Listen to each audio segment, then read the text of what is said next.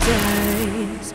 Don't play it safe, cause I make my own rules, and now there's nothing left to break. I'll be the one to run the game. Don't need someone to tell me how to play.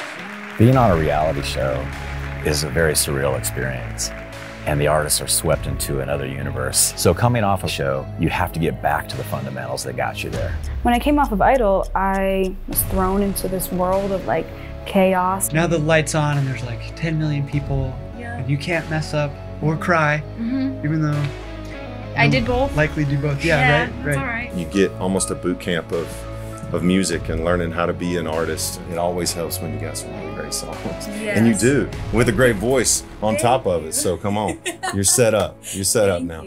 In every community, there are individuals that really go above and beyond, and they make a community so special. They're the stars. A local hero and somebody that everybody looks up to, having her promoting local businesses, that's incredible. People go into those contests as one thing and they come out sometimes not really knowing exactly what they are anymore, because it's so much that happens in such a short amount of time. The graduating process of getting out of that can be super stressful for an artist, and how they handle it is going to be the thing that determines whether they get to carry on and have a long career or if it's over.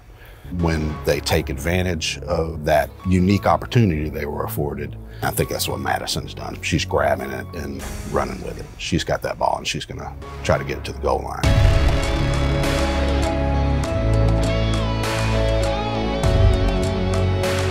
I'm a game changer.